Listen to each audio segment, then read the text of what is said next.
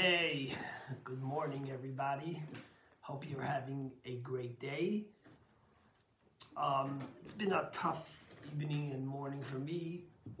We lost a dear friend, Dr. Alan Barron, an amazing man who passed away suddenly. And his infectious love of Judaism and his joy for life and zest will stay with us. And I already miss him, and I wanted to dedicate this morning's Torah to him, Aaron Moshe Ben Tzvi, that his soul should be elevated to the highest levels and rest in peace, and to his beloved wife and dear friend Roz Barron and his family. Hashem should comfort them all. So, the Gemara tells us a very fascinating, interesting thing. The Gemara says that this guy from the Galil came over to Rav Chizda, one of the greatest sages, and he says, blessed, this is what he said to him, he says, blessed is the Almighty who has given a Torah of three. He's given a Torah of three to a nation of three through a person who is third on the third day in the third month. What does this mean? So the rabbis say very simple. Blessed is he who has given a Torah of three. Why is the Torah considered three? Because you have the Bible, you have the prophets, and you have the scriptures. That's three. To a nation of three. Why are we called a nation of three? Because you have the Cohen, the Levi, and the Israelite Jews. So there's three types of Jews. To a person who is third, what does that mean? Through a person who is third, it's Moses. Moses was the third in his family. There was Miriam, Aaron, and then Moshe. What does it mean on the third day? Because if you read about the Jews coming to Sinai, they traveled, and then they came and rested and waited, prepared 3 days, and on the third day they got the Torah. And what does it mean to the third month? Because today is Rosh Chodesh Sivan, and the Torah was given in the month of Sivan, and Sivan is the third month. You have Nisan, Iyar, Sivan. So did I confuse you a little? Let me just say it quickly again. A Torah of three is the Tanakh, Torah, Nevi'im, Kesuvim. A nation of three is the Jewish people called Levi Yisrael. Through Moshe is the third in his family, on the third day of them waiting. And in the third month. Okay, yippee-ki-yay. So the guy from Khalil says, blessed is God who has given the Torah on the third. What's so amazing of this number of three that the Torah speaks to us about that is so fascinating? So you know, when you have an argument, two people are arguing and they're fighting over something, or they have a disagreement of something, you come to a compromise. You shift this one a little bit to the right, this one a little bit to the left, and together you have a compromise. But there's something much deeper than that. Take, for example, I'll give you an example. You're going in the forest and you see this huge tree with two big branches that are shooting off the tree, offshoots. And imagine that these are the two different people, two different arguments, right?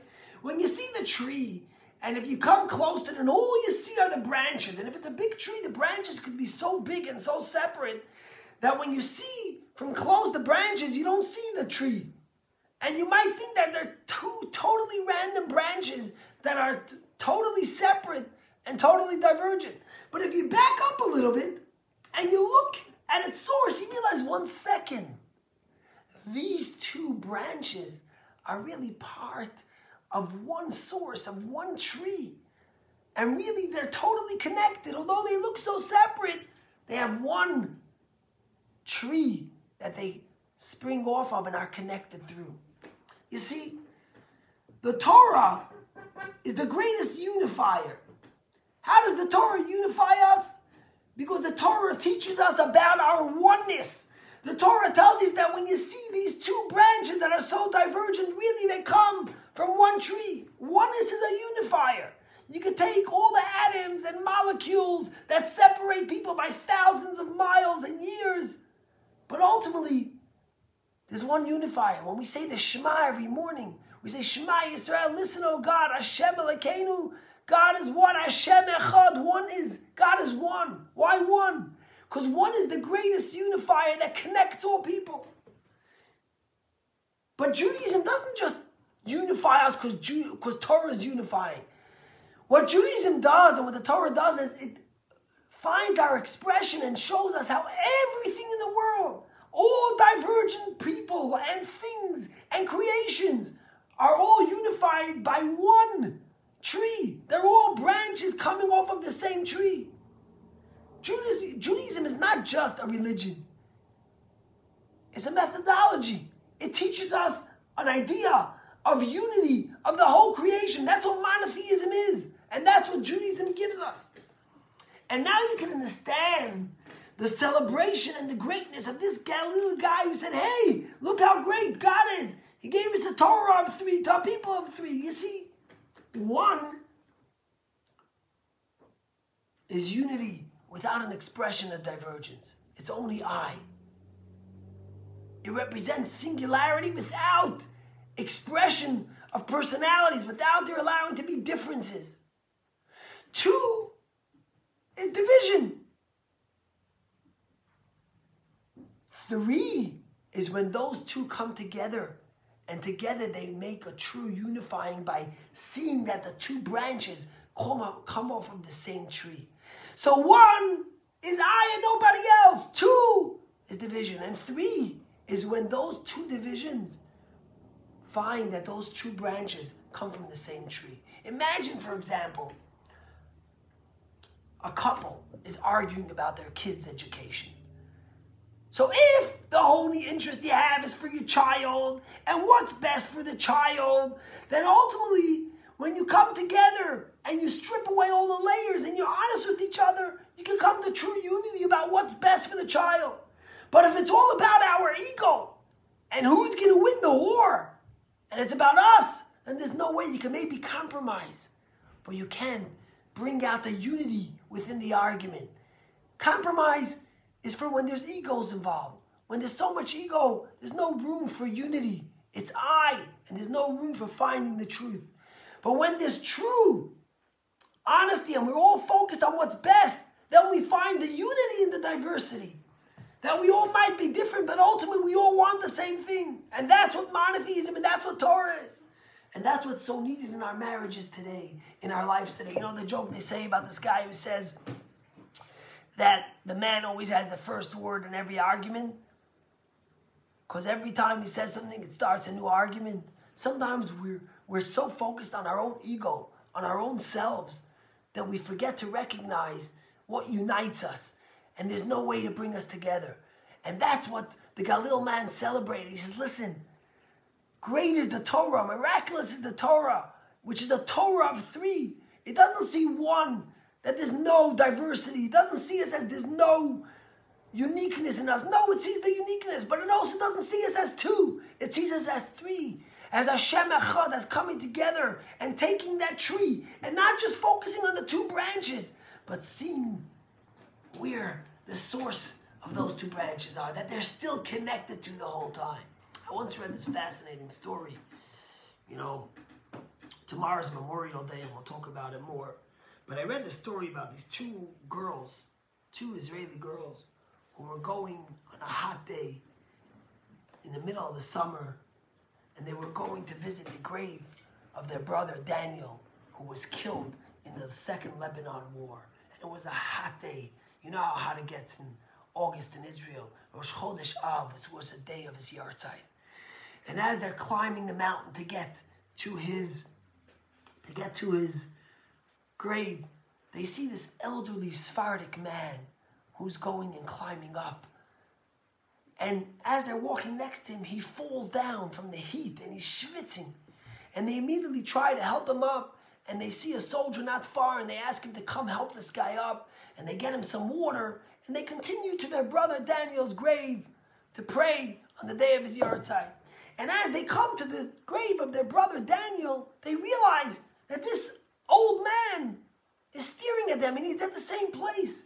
And they thought maybe he came to some grave nearby, but suddenly they see he comes over to them and says, "What are you doing here? Why are you praying at this grave?"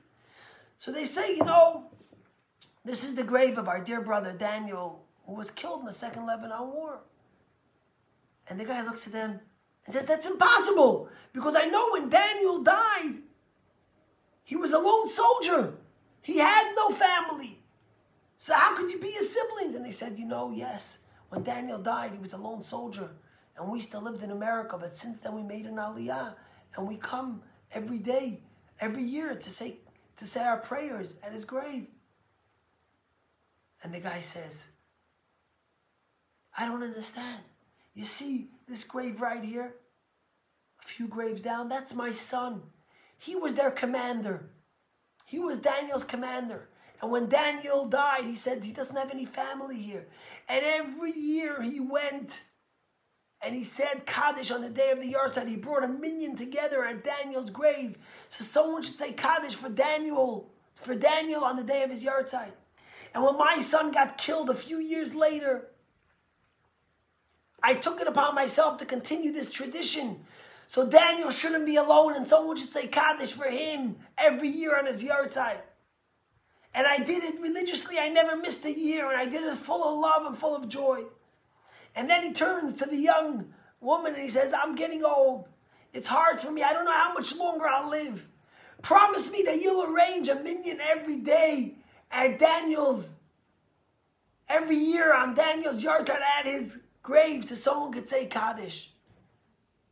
And the sisters, of course, promise. It's their brother. And as he goes there, he looks up to the heavens and he says, Master of the universe, dear God, you know that I did this loyally since my son passed away. I made sure every year Kaddish was said for this beautiful soldier who gave his life for the people of Israel. But now I'm old and I don't know how much longer I'll be able to do it. But these girls, his sisters, promise me they will do it. I give up my time, my responsibility to them. And a few months later, this old Sephardic man passed away. Talk about unity. Talk about living on two sides of the world, yet being so connected. Talk about taking these two branches and realizing that their source is the same tree. Shema Yisrael, Hashem Elokeinu, Hashem Echad. God is one. God is singular. Everything in this world is an expression of God's oneness. And we might be different, but we're all part of that oneness. And that's what this Galil man celebrated on Shavuot, which is coming up this Friday.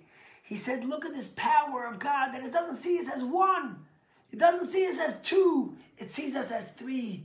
It sees us as two different branches. It's part of the one tree. Have a great day. We'll see you all tomorrow. May Hashem give us the achdut, the love, the unity that celebrates Shavuot and celebrates the greatest gift of the Torah. See you tomorrow.